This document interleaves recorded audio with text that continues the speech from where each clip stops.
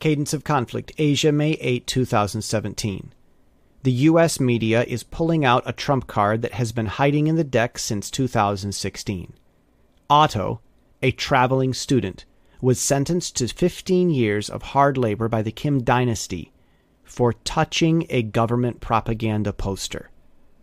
Now, his parents are near tears on national television as released film of the large assembly sitting in approval of his sentencing replays in homes across America and the world.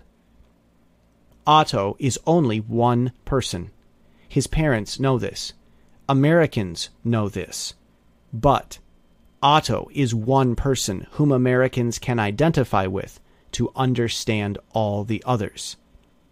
Americans can understand why China is preparing for Korean refugees. The story is beyond bad press. Skinny people seen collecting grass in parks. Skinny soldiers working on farms to get enough food to eat. People pushing their own buses when they run out of gasoline. And no reports of what is happening in Korean hard labor camps. And now, pretty handsome college boy is put in a labor camp for touching a poster? What's next? Hating pink ponies, baby kittens, and Santa Claus? There's no defense for keeping North Korea.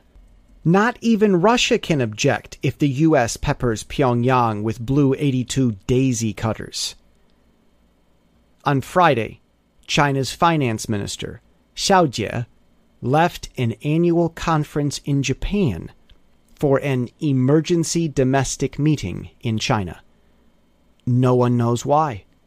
Not even Forbes or their friends in Hong Kong. And that is the cadence of the conflict already seen in the Pacific.